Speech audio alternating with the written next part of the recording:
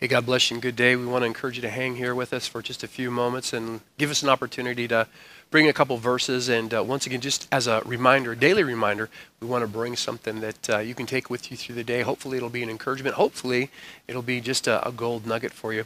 Jesus said this in John chapter 8 and verse 31 and verse 32. If you continue in my word, then are you my disciples indeed. And you will know the truth, verse 32, and the truth will make you free. Once again, if you continue in my word, then are you my disciples indeed. Couple verses just to back that up. In Joshua 1 and verse 8, the Lord says to Joshua, this book of the law shall not depart from your mouth. You shall meditate on it, in it, day and night, that you might know the right way to go, that you might be prosperous, that you might be successful.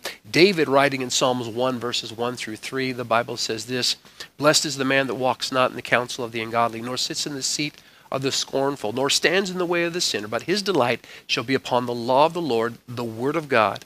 And upon the word of God day and night he will meditate. He will be like, verse 3, a tree planted by the rivers, his leaf coming in season, bearing fruit, being prosperous in everything that he sets his hand to do. We are encouraged through the Scripture to allow the Scripture to be a main part, a major part of our life. Satan came to Jesus in Matthew chapter 4 and verse 3, and he says, if thou be the Son of God, command that these stones be made bread.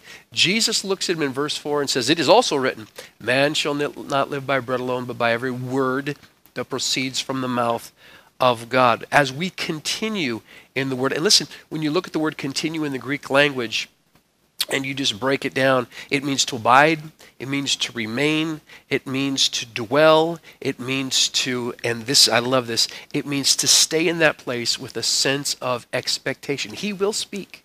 He will speak to you as we just stay there. We want to encourage you again in Job chapter 23 and verse 12. Job says, neither have I turned back from the commandment of his lips. I have esteemed his word more than my necessary food. One more, Jeremiah chapter 15 and verse 16, thy words were found, and I did eat them, and they were unto me the joy and the rejoicing of my heart. Jesus said, if you continue in the word, then you're my disciples indeed. And then, as you continue in the word, you'll know the truth, and the truth will make you free. Just as we finish, let me just say this.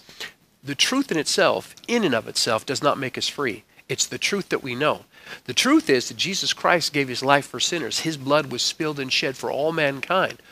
That's the truth. Why then is not everybody saved? It's because not everybody knows that truth. It's the truth that we know that makes us free. It doesn't set us free, it makes us free. Continue in the word. Dwell there, abide there, eat the word, meditate on this scripture. Let God so cause it to come alive in your spirit that you'll be prosperous, that you'll have good success, and whatever you set your hand to do, it will prosper. God bless you. Catch you next time.